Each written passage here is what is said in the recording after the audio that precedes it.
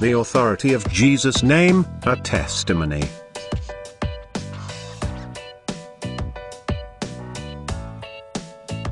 Let me share a testimony to illustrate what spiritual authority in Jesus' name really looks like. Many years ago, a dear friend of mine, Brother Errol, shared an experience he had with me. It was during a deliverance service in the small Pentecostal church we grew up in.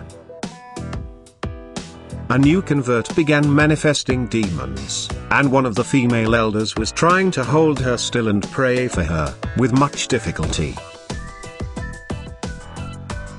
Under the unction of the Holy Ghost, Brother Errol leapt across the room, pointed a finger at the young convert and commanded in one word, "Out." The demons immediately left the girl, and she slumped to the floor, as the peace of God swept over her. That was it. The entire deliverance session took a couple seconds and no one said, "In Jesus' name." Why? Because Brother Errol operated in the character and authority of Jesus Christ.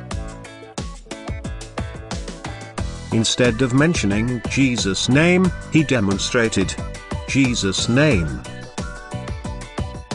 This is what true spiritual authority looks like. It is the effective demonstration of the power and character of Jesus Christ. Not merely tagging a religious phrase at the end of a sentence.